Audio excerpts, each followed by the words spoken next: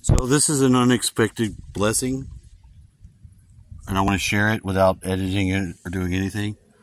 I don't normally get in the river at this time of year.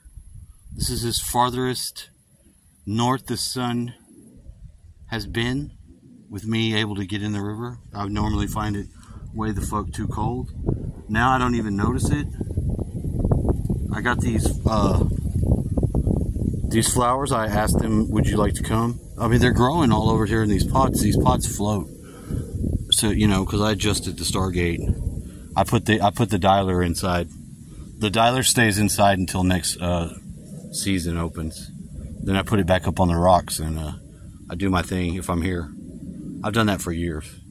This looks a lot like blue lotus to me, though, because I had bought some and smoked it and ate it and made tea with it. And this looks exactly like that, but I don't think we have blue lotus in the Colorado River, do we? If anybody knows, let me know.